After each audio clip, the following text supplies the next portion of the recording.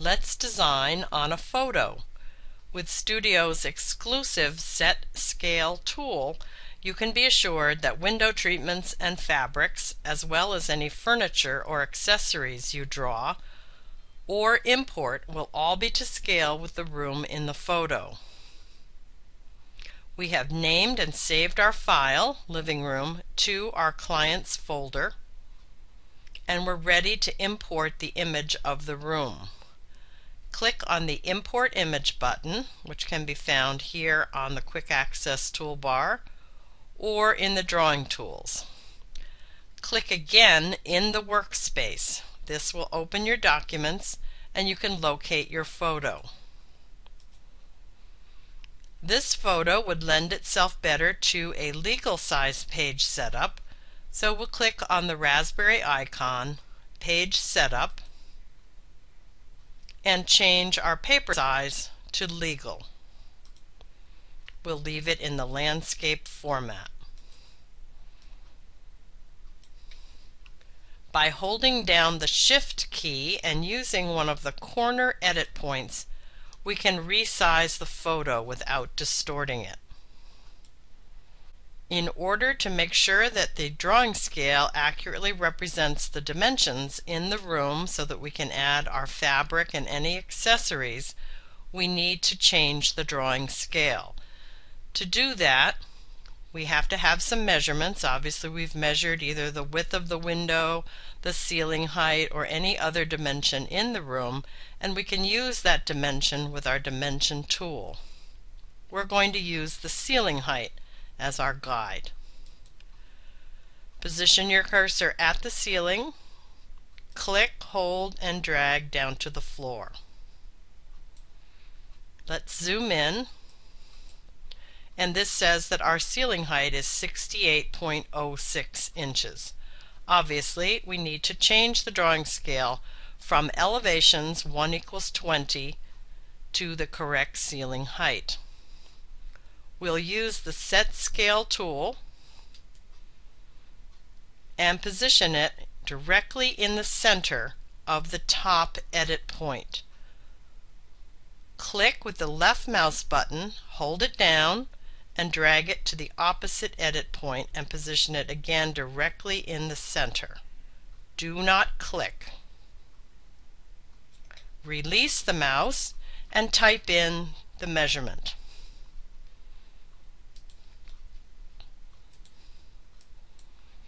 This says 95.63. We'd like to be a little bit more accurate, within about 1/4 of an inch.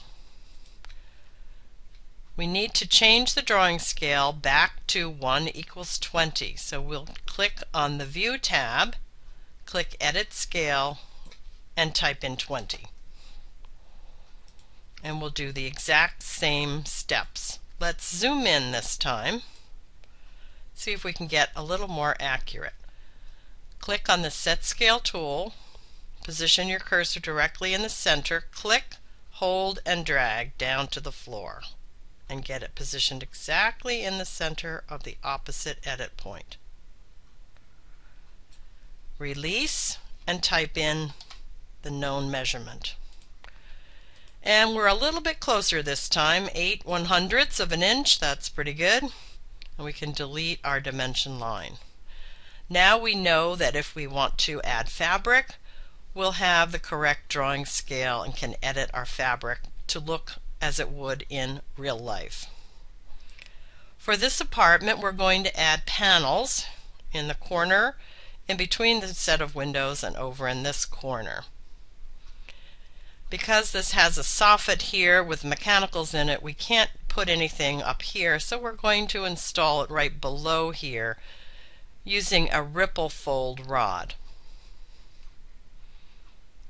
From the Elevations tab, we'll go into Draperies, and from the Tailored heading, we'll select a grommet panel. We'll do the 1.5 width, and we'll delete the hardware. We can also ungroup this now and resize it. Because we've changed the drawing scale, any images we bring over from the image toolbox will need to be resized. We'll use the same technique as we used on the photo. Hold down the Shift key and use the corner edit point to shrink it down to size. We're going to position it right in here. And again, we'll zoom in to make sure it looks right. I want to fit it right in here in this corner, right underneath the soffit, so we'll need to make it a little bit longer, maybe a little bit narrower. Why don't we delete this one and use this that we've already resized for the other panels. Let's really zoom in on our heading. There's a little bit of an angle here, so we can double click and bring this up till it's just under that soffit. First we'll add our fabric and change the line color so that we can then duplicate the panels. We're going to make these just plain vanilla, similar to the wall color. So make it a little bit lighter and also change the line color.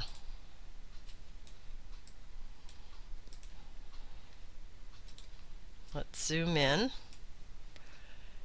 and duplicate. We need to shorten this up a little bit because as the windows are receding from the foreground, the panels need to be smaller. Duplicate. And let's really zoom in on this one so that we can position this correctly. We'll just line up the edges. And one more over in this corner, and that's even smaller. So again, we'll use the Shift key and the corner edit point right underneath the soffit, and let's make sure it's near the floor, right about there. We'll slide over and we can shorten these up. We're not too worried about the angle of this because they will be behind the sofa, but if we were, we could double click to activate the red skew perspective edit points and drag this down a little bit. And looks like we need to come down a bit over here below the soffit.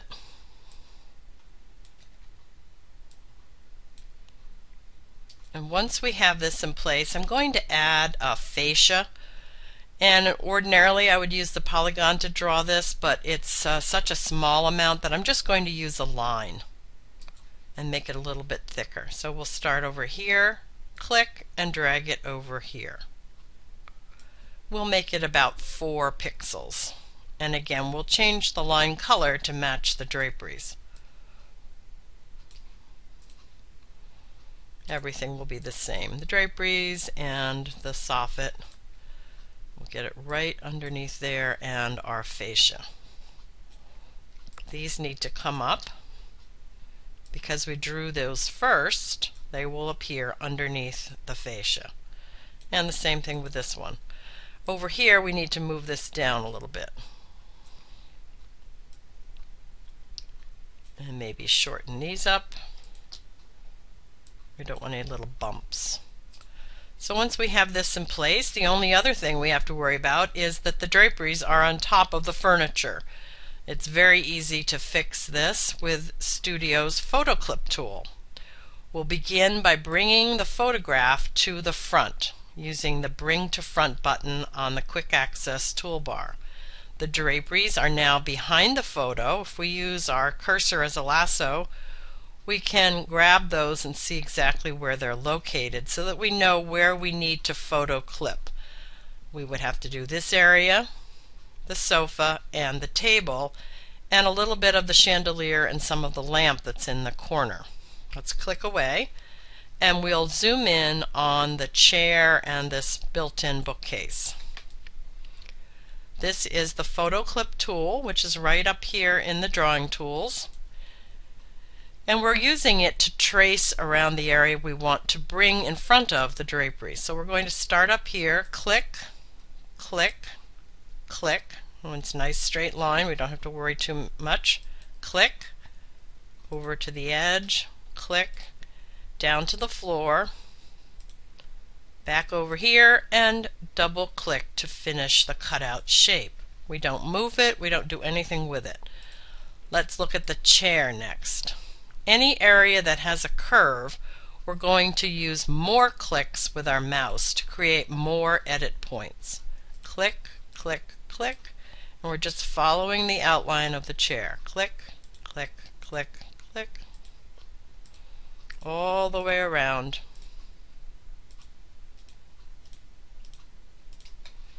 Down to the legs. We're going to cheat a little bit here on this. When there are more intricate areas, such as a chandelier, you may need to do several clips and layer them on top of each other. And double click to finish cutting out that shape. If this moves a little bit, make sure you get it back into position. And we'll complete the sofa, the table, and the chandelier. Once we've finished our photo clips, we can send the original photo to the back again. We want to make sure that we're not selecting an area that we've photo clipped, so maybe down at the floor or up in the upper right hand corner. Click on the photo and use the Send to Back button this time. Now the draperies appear behind the furniture, behind the chandelier and the lamp. Now our client thinks this is a little too plain and would like to jazz this up a little bit. So with one click we can create a copy of this page. Under the Home tab, use the down arrow, create a copy of the page. And we want to create that elevation scale. We're not in the other drawing scales. Click OK. And we have the page duplicated, and we can add a banding to the draperies, for example, that might make it a little more interesting. Let's zoom in on this one, and we'll just use a rectangle. Nothing too fancy. And this is about 1.5 inches wide. The client would like to match up the color of the chairs over here, so while this is highlighted, we'll use the eyedropper tool and touch the color of the chair. And of course we hope we'll be able to find a color that matches in the fabric. We'll delete the outline by clicking line width, and let's zoom in and duplicate this for the other panels. We'll put one on each side of this panel. And sliding over, duplicate it again, or use your control key or the dragging it off technique. Now we have these still out on top of the furniture, so let's use our lasso. We'll put the cursor outside the drawing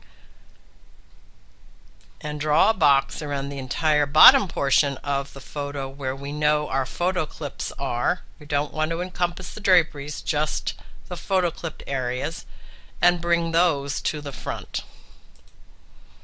And now we can show our client both the banded version and the unbanded version with one simple click. If you'd like to professionalize this a little bit more, you can use your Custom tab, go to your templates, and create a legal size template from your landscape letter template. If you might be doing a lot of panels such as this, you can add them to your Custom tab. Simply click on the one that you've created, right-click Copy, go to the Custom tab and decide where you want to save this. You might put it under Components and add a category called Panels, and you can see I have a few things saved here. Right-click, Paste, and here is your Ripple Fold panel. Right-click again on that, Edit Information, and rename it Ripple Fold.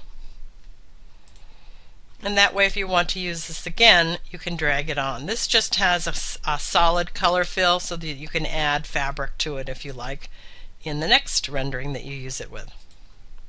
So it's very easy to save things that you've drawn in your Custom tab. For an in-depth look at how to create an elevation rendering, design on a photo, create a space plan or a storyboard, please view the other segments in the tutorial.